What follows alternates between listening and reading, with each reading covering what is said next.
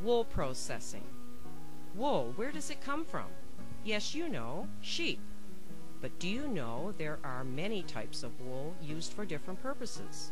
At Ross Farm, we have 2 breeds of sheep with completely different fleeces. Come, let me show you.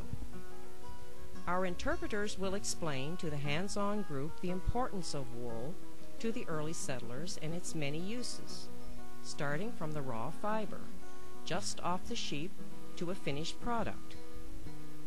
There are many steps in wool processing, and it is no easy task. First, the wool must be washed of some of its lanolin and dirt.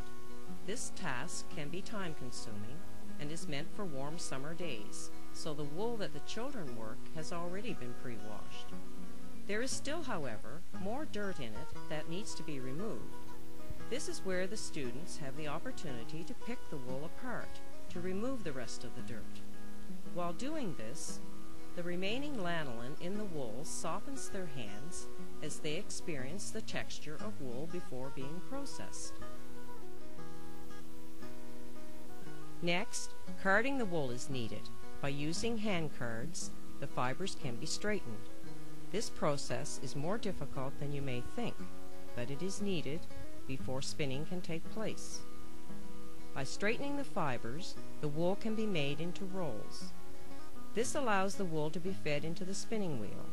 Students can complete this task by using the skilled direction from the interpreter. Spinning is the final step in wool processing. Each participant can try their hand at spinning, completing the process of wool into yarn.